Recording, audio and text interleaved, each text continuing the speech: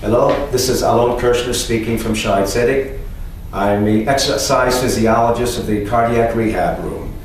I would like to speak to you about how to warm up before a marathon. First thing, when you have your pre-exercise meal, you want to have it at least an hour and a half before the exercise, before the run.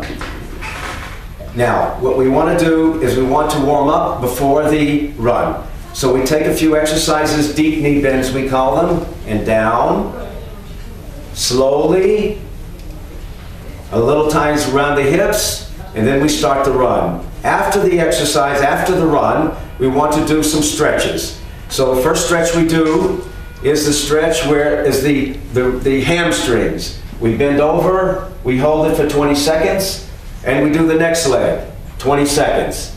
And then we stretch the quadriceps, where we pull our leg up, which everybody's seen, and we hold it and relax. And what's important is to continue to exercise all your life. Thank you very much.